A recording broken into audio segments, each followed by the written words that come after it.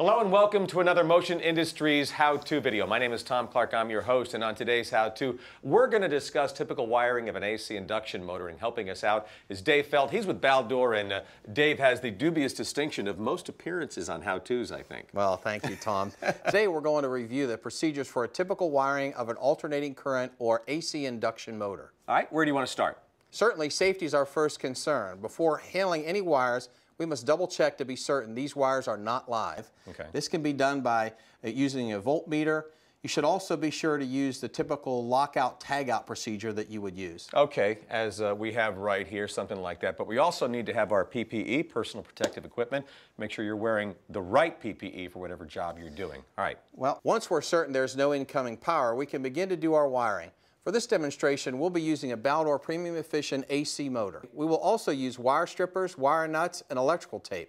In order to access the conduit box, we'll also use the nut driver. All right, there's a joke there, but I'm not going to go into there. Okay, all right, where are we going to get started? Well, in order to access the wires, you first remove the conduit box cover. This exposes the wire leads will connect to the incoming power. This wire here represents the power that's coming from the plant to the motor. Okay, so that's to our fictitious plant. Here's our motor right here, and we've already removed the plate. Now, I notice that there's multiple leads, and I'm a little bit confused right now. There are multiple leads representing the three phases of this motor. This particular motor is known as a dual voltage motor. The first thing we want to do is locate the ground wire. Oftentimes, this is a green wire. This wire should be connected to the location provided internal to the conduit box. For this application, we'll assume that our wiring is for low voltage operation. Okay. Based on this, we see that we connect wires 4, 5, and 6. We also connect wires 9 and 3, 8 and 2, 7 and 1, per the diagram that you find on the face of the motor. Connect each of these to one of the three incoming leads for the incoming power. Okay, now I see the plate that we have on right. It kind of gives you that diagram of what you need to do. But what's the proper way to connect the wires? We've got the chart. It tells us how to put it together. What's the best way to do it? Well, in order to ensure solid connection, it's best to use good sound electrical practice. I'd recommend looking at each of the wire ends. Make sure each have nice, clean, available wire. All right, looks good. Connection is held in place by using UL-approved wire nuts and then appropriately taping the connections to make certain they remain in place. All right, now we've already done 3. You can see they're finished here. But we have 3 other wire leads right here, and they look pretty good. They look clean. And they're ready to go. All right, how are we going to put these together? So now what we do is we'll take those 3 leads, collapse them together, tie them off with a wire nut tie, and then finish them by utilizing good electrical tape. Well, everything looks great. I mean, it looks good right now. Once the wires are connected, double check them. Let's make sure that we followed the wiring diagram that's on the side of the motor. Okay, it looks good, and we should, yeah, I think we're all ready. Terrific. Are we good to go? Well, almost, Tom. At this point, I think it's a good idea to mention that some motor applications utilize additional wires. For example, this motor is a 9-lead motor due to the fact that it is a dual voltage motor. Motors with single voltage wiring would typically have just 3 leads. In that example, the wires are simply connected to T1, T2, and T3 of the incoming power. Of course, we must remember to properly connect the ground wire as well. Now, is this a typical motor? I mean, don't some motors have additional modifications? And then how would we accommodate those motors?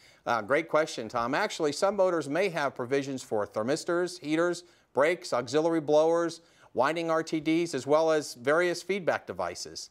These would all be wired at this time per the instruction manual provided by the motor manufacturer. Okay, now this is an across-the-line run motor. Now, are there other methods for running a motor? Well, yes, there is. Motors can be run on inverter duty power as well. You will recall we discussed inverters on a previous MiHow2 video. Incoming power to the motor actually comes from the output of the inverter. Yeah, we were talking about a pump that day, if I remember. Right. What about the rotation of the motor itself? Well, the connection of leads dictates the rotational direction of the motor. All 3-phase motors are reversible. To reverse the direction of rotation, simply disconnect and lock out the power and then interchange any 2 of the 3 leads for the 3-phase motor.